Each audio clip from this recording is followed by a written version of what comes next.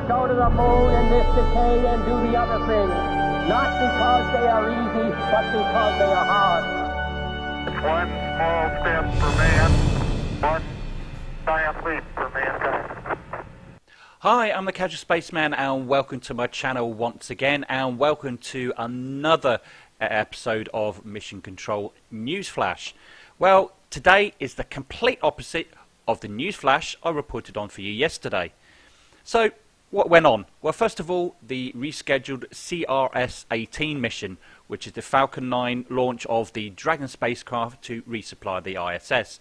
It took off successfully as scheduled and was a complete success, including a successful and accurate landing of the core stage, as they always do. And we had some spectacular shots of all the separations and the Dragon spacecraft separating from the second stage, and also the deployment of the solar arrays. And you can see that on my channel, and I'll put a link of that video in the description below.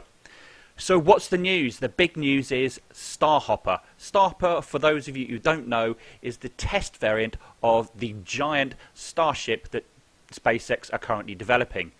And it tested a single Raptor engine.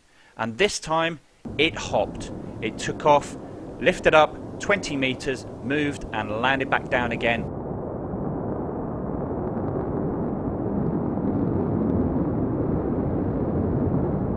Intact and no fires. Well, except there was a fire.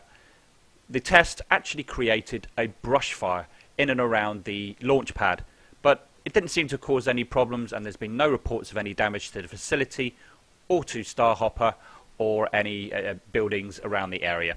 So all is good, and this time it was a good day for SpaceX. So that's all I've got to say.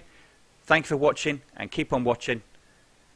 I've been your host, the Casual Spaceman. We choose to go to the moon in this decade and do the other things, not because they are easy, but because they are hard.